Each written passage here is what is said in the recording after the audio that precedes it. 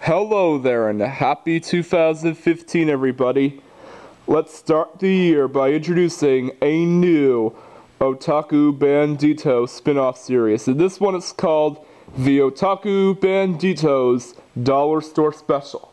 And this is where I review items that come from Dollarama.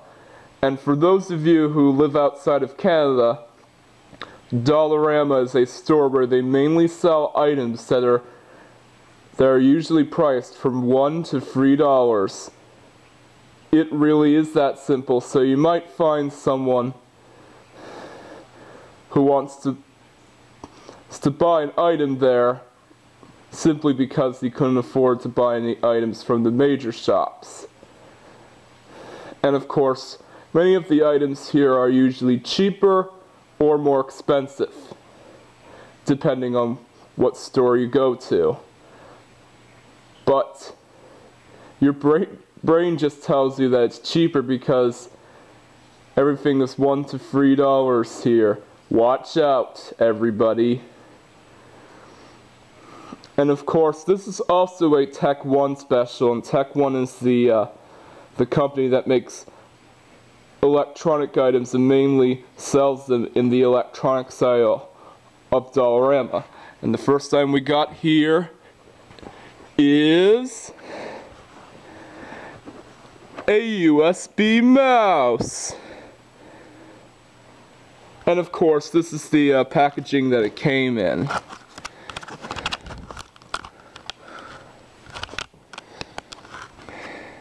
And yeah, it says plug in use. And yeah, this is the clamshell packaging, or packaging you need scissors to open. And yeah, that's a quote from the Angry Video Game Nerd, if you've ever seen the Tiger Electronics handheld games episode. If you haven't, go see it because it's really good. Yeah, this mouse is very small. It's even more awkward feeling than the Puck mouse made by Apple. In fact, I do have one for size comparison. Yeah, this is the original Puck mouse. The Bondi Blue Puck mouse, or the Bondi Blue Puck mouse, not to be confused with Bandai. And yeah, it's smaller. And of course, you've seen this mouse before in the Otaku Bandito, so also known as the Cast Iron Bandito at the time, iMac G3 review. If you haven't seen it, go see it. Follow the link right below the mouse. Alright, so to see if this mouse works, let's plug it in by using the MacBook Pro.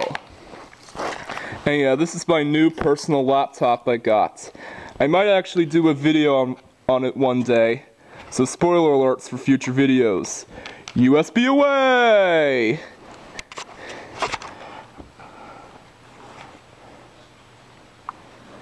And yeah, it works.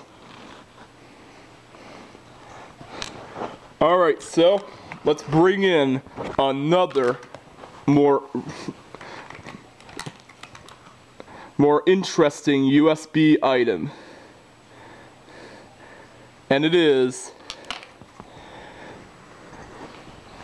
a USB vacuum cleaner. And yeah, this is basically made to clean the keys.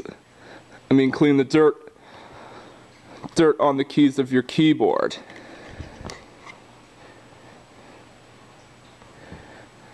And of course, for those of you who have seen the videos made by Ashens, this of course looks like or resembles the USB vacuum cleaner made by Signalex.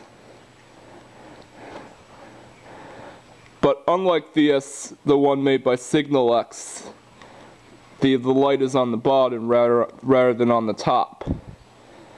Alright, so let's test it. USB away. Alright, let's put it on low. It sucks.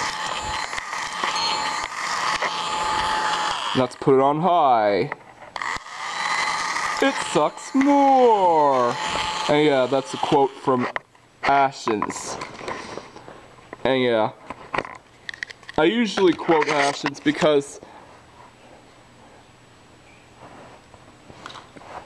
his videos were my inspiration to do my videos. And of course, the third and final item we got here today is not a USB item, but it's a stylus pen for the